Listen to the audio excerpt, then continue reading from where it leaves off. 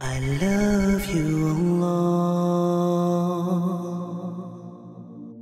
The things that void your fasting, scholars say, are 7. So memorize them, and then you don't have to worry about anything else, because now you know that these 7 nullify your fasting, so anything else does not. First of all, eating and drinking.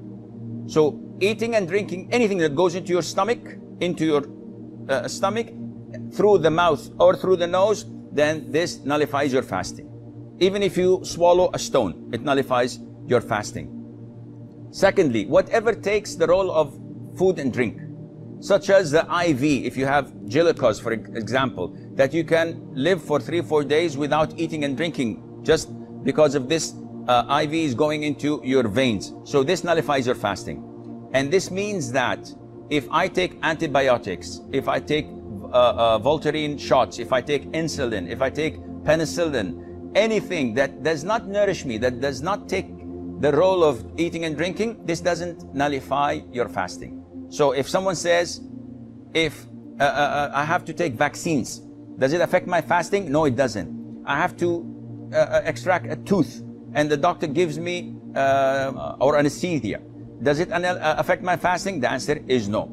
Thirdly, vomiting intentionally. I ate too much, I have something going on, I don't like it, I put my finger or smell something and I vomit intentionally, this voids my fasting. If I ate too much and I feel disturbed and all of a sudden, without me helping it, I'm throwing up, I'm vomiting, this is unintentional, it doesn't affect your fasting. Fourthly, cupping, and this is an issue of dispute among scholars. So the most authentic opinion, it's safer not to cup while fasting. Cupping is having scratches and slashes on the back of your neck or on your shoulders and then extracting the rotten blood. And it's a form of healing and medication. It is good. The Prophet encouraged it, alayhi salam. But during fasting, refrain from it because it's an issue of dispute.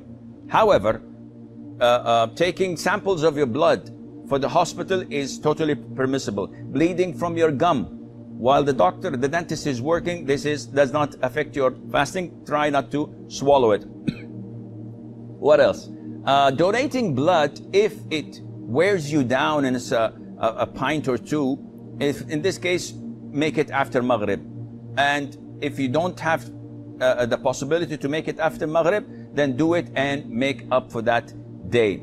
Fifthly, ejaculation. Any person ejaculating while he's awake, of course, because this is different than nocturnal emission. What you suffer or what you have of what they call wet dreams when you ejaculate while sleeping, this doesn't affect your fasting at all. But if you do it intentionally while awake, by looking at something or thinking or masturbating, this nullifies your fasting. Sixth is intercourse, and this is the highest of all. And we spoke about the expiation in the beginning. Seventh is the blood of menses or postnatal bleeding. These two, if there exist, then the fast is void, even if it's seconds before the adhan of the Maghrib. Now, if you look at toothpaste and look at these 7 categories, you will find that as long as it doesn't go into your throat, you're in the clear.